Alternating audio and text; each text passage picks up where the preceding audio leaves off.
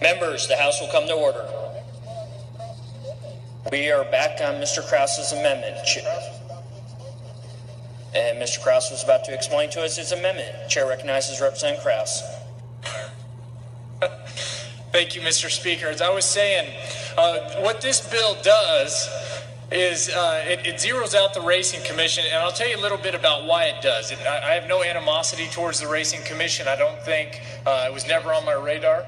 But what I thought needs to happen is every time an unelected commission continues to thwart the will of the legislature, even after repeated attempts to get there, I think there should be some kind of consequences. So that's why after repeated letters, after repeated lawsuits, after repeated urgings of the legislature, even this legislative session, we have not seen any change. And I think this House should do something about it. Well, I move to close. Representative Simpson, for what purpose? Move passage.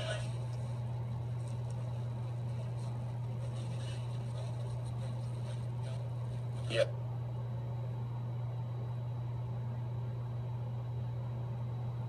Mr. Cassell, for what purpose?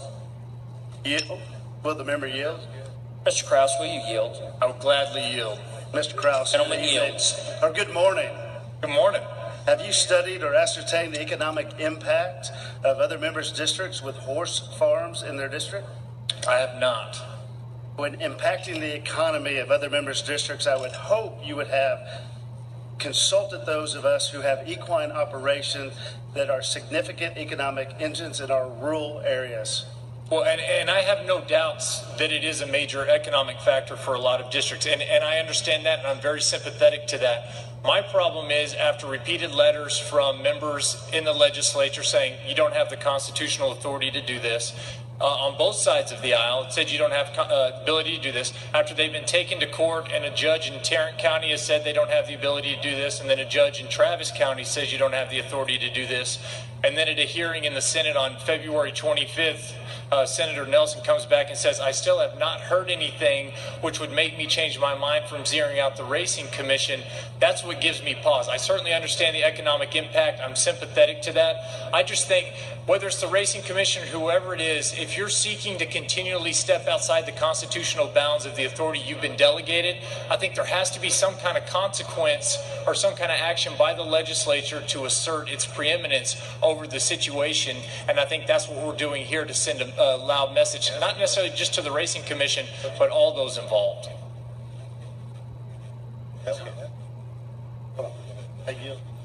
I move passage. Mr. Speaker. Representative Moody, for what purpose? Gentlemen, yield for some questions. Will the gentleman yield? I will yield. Gentleman yields. You're involved in litigation regarding the Racing Commission in Tarrant County, is that correct? That's correct. Is that litigation still pending? No, that litigation was over. And are you joined in the litigation that is currently pending here in Travis County? I'm not. Okay, and what is the status of that litigation? From what I understand, the Travis County judge ruled against the Texas Racing Commission, said they had very much overstepped their constitutional bounds, and I think there may be an appeal, but I'm not exactly sure. My understanding is that there's not an appeal that's going to be taken. Is that, are you hearing something different? That could be. I don't know anything different than that. But that's how the legal process goes forward. Yes. Okay, so then the answer is to defund the entire commission? Well, my proposal was just in response and likewise to what the Senate had done. I thought that might make it easier for the conference committee. We'll let them do what they want to do. Yeah, I do think that the litigation is an important thing that needs to go forward, and those issues are going to be decided, and the constitutionality of what their actions are, whether they have the authority to do it or not. And I think those are legitimate questions to ask. But the response to those things should not be to defund the entire commission because we're involved in litigation or litigation is pending or that we disagree with maybe something the commission did. I think that maybe is a step too far. And, at this late hour, I think we should probably think about what we do and make sure that the actions we take here are commensurate with the issues that we're dealing with in the court system. So. Yeah, and thank you, Representative. And I would hope that you would agree with me that whenever a commission, an unelected commission, continually thumbs its nose basically at the legislature after giving repeated attempts to correct itself. I actually sent them a letter that supported what they did. I actually do think that the court got it wrong in that case. And so I think there are other members in this body that sent them letters contrary to what you're saying up there. And that's our right to do that and weigh in on those things. But then to come back and use our budgetary process to put pressure on a commission as this litigation is still pending, I don't think is a proper way to handle that. We should let that process go forward, and whether appeal goes up or down, that's something that can be dealt with in the courts, and obviously we can handle things with the commission in a different way, in a less heavy-handed manner than this. But don't you think that's kind of the role of the legislature when it's something we've created, something we've delegated? That's really our only recourse, right? When something's happening, and I think it's well within the purview and discretion of the legislature when you see something like this happening, a rogue agency, and what we have is the power of the purse, and that is how we can show we can also tighten up those boundaries within their power to make sure that there is no question, because maybe they thought they had the authority. There are other people that think they don't have the authority. We have the ability to come in and fix that legislatively, and I think that's something we can do outside of the budget through legislation.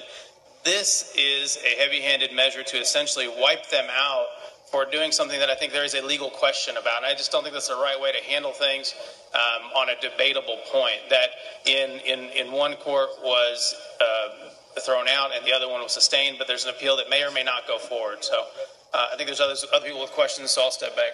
Okay. Thank you, Representative Moody. Mr. Speaker, would the gentleman yield? Representative Riddle. Yes. What purpose? To ask a few questions. Representative Krause, do you yield? Yes. Gentleman yields. Representative Krause, have you visited with anyone from the Racing Commission? Not recently. We had some communication during the lawsuit, but that's about it. So you have not communicated with the executive director at all? I have not. I did communicate with the board member who's the head of DPS, who actually put in a statement when they were moving forward with the rule on the historical racing machines, reiterating her position that the commission did not have the authority to move and do what they were doing. So I did have conversations with that member. Well, I have a text here, Representative, that the executive director is stating that you have not communicated with them regarding your issues. I have another question. Are you at all familiar with the horse industry in the state of Texas? I'm not, and see, that's what I don't want to get caught up in. I'm not against the horse racing industry. I'm not against the horse industry. I'm not against those districts that rely heavily on that. I just think as a body, it's a very important and critical issue that when a commission it continues to overstep its constitutional bounds, that this body takes some action and measure against it. So, again, I have no animosity. I have no animus towards the horse racing industry or any of those things.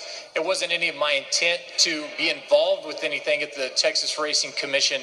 It just happened because we kept seeing them time and time again. It just kind of got in your way, apparently. It's a little bit like having a patient with oxygen and the doctor saying, you know what, I have nothing against the patient, but I think I'm going to kick his oxygen. The horse industry is a major industry in the state of Texas, not just racing. Breeding horses, and then there are all of the other jobs and the other professions that go along with it in veterinary medicine and with the farriers. There are so many other things that go along with this industry. Right. No. And that industry you are trying to tank. No. It will go down the tubes, flat, zero, nada, that's it. I think that you need to be a little, with all due respect, I think you need to be better advised and better informed before you take off after a full industry in the great state of Texas. Well, and I agree that it's very important, which I think makes it even more. If you think it's important, then you wouldn't have this amendment.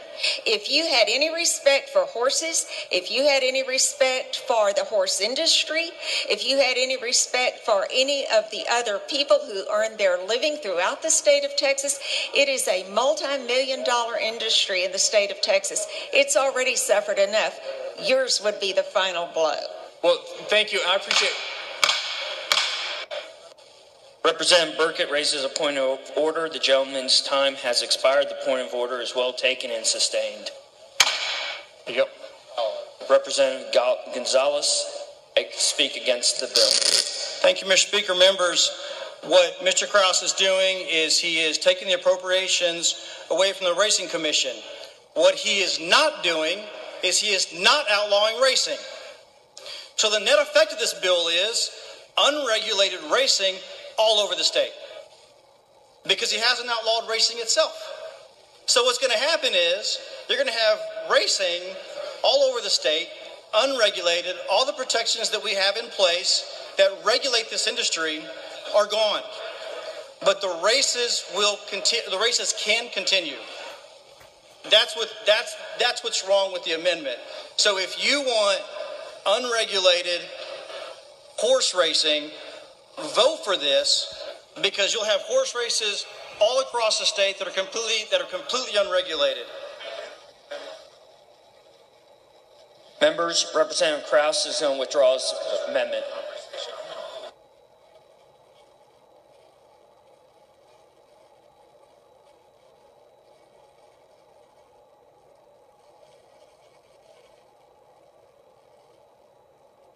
Members, we're back on Article 8. What page? Page 307.